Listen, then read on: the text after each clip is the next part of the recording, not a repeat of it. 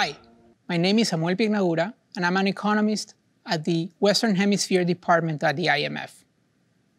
Thank you for joining this session of the Analytical Corner, where I'm going to present about how informality affects the effectiveness of containment policies in Latin America and labor market dynamics in the region.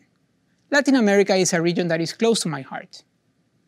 I was born and raised in Ecuador, a country in South America. More precisely, I was born in Guayaquil, a town that is only a few hours away from some of the country's most beautiful beaches. And beaches play a central role growing up. My family and I had the tradition of going every summer to spend months or weeks at a time at the beach. These trips to the beach started with the road trip to get there. And this road trip involved stopping by, pulling over the road, and buying some of the local treats that street vendors sold on our way to the beach. Once I got to the beach, I would spend hours at a time taking a swim at the ocean, and after that came the reward of getting a treat from one of the vendors that walked up and down the beach all day long. It could be an ice cream, it could be a coconut. Then, in the late 1990s, these family traditions were disrupted. Economic crisis hit Ecuador. One of the largest economic crises forced my father to close his business, and from then on, he had to rely on several activities without job security, without benefits, and without stability of income sources. How do these family experiences relate to the Latin American labor market more broadly? Well, they highlight the most important trait of Latin American labor markets: informality.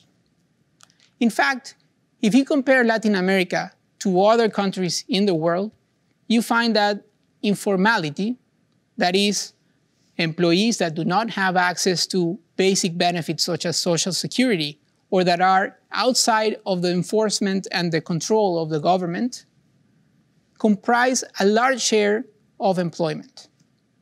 If you look at advanced economies, informal employment accounts for approximately 10% of total employment in the average country. In other emerging markets, you find that this number is closer to 50%. In Latin America, depending on which country you look at, this number can vary between 50 and 70%, so larger than the average emerging market. The second characteristic of informality in Latin America is that it provides a buffer against economic shocks. So many people like my father, when they face hard times, they turn to the informal sector to make ends meet and find additional sources of income. The COVID crisis, however, was different. This time around, we find, in work that we did with colleagues at the IMF, that informality did not play that buffering role. Moreover, employees that were in informal activities had a hard time performing their jobs. And this is because, in our research, we find that informality has two characteristics that made these workers ex ante vulnerable to the COVID shock and containment and lockdown measures. The first characteristic is the fact that informal jobs rely on face-to-face interactions. They are what we call contact intensive. This means that in order to sell your good or service, you have to face your customer directly. You cannot do it from a distance. The second characteristic is teleworkability.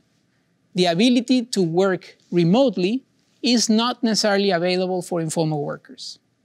Why? Because they have to go to the place of work in order to deliver their goods and services to their customers. This means that informal workers, as opposed to workers like ourselves at the IMF, cannot work remotely during these difficult times. These two facts and the stringent containment measures that had to be imposed in Latin America explain why employment fell so sharply in the region during the second quarter of 2020.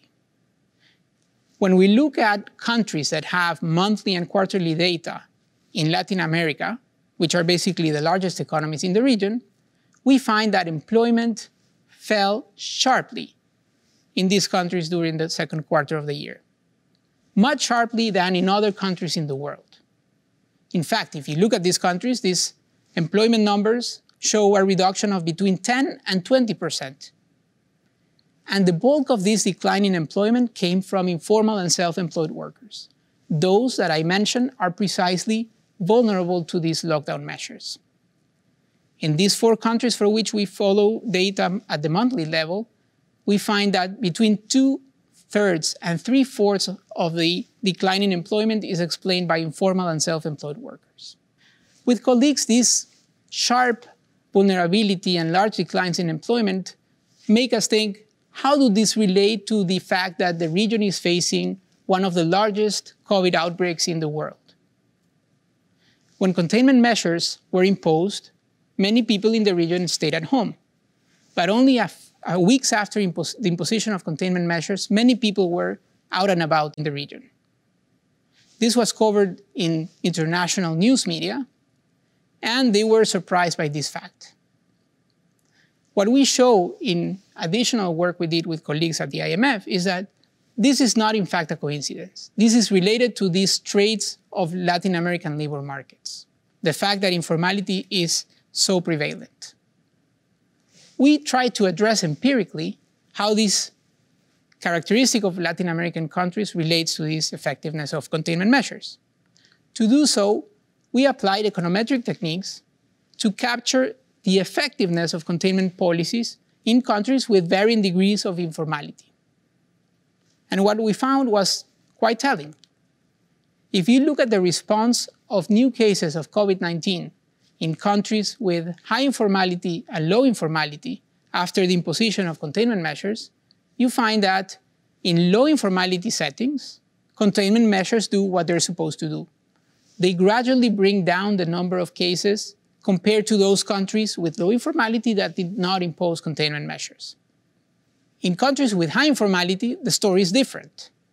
The evolution of the pandemic in countries that impose containment measures follows very similar patterns as those countries that did not impose containment measures. That is, containment measures are not as effective. Similar findings are seen in countries where government effectiveness is not high. Countries that are not able to enforce containment policies see a more gradual decline in cases compared to countries that have high enforcement ability, compared to these other countries that did not impose lockdowns. What these findings show are the difficult trade-offs that countries in Latin America had to face. The challenges that governments in the region faced were large.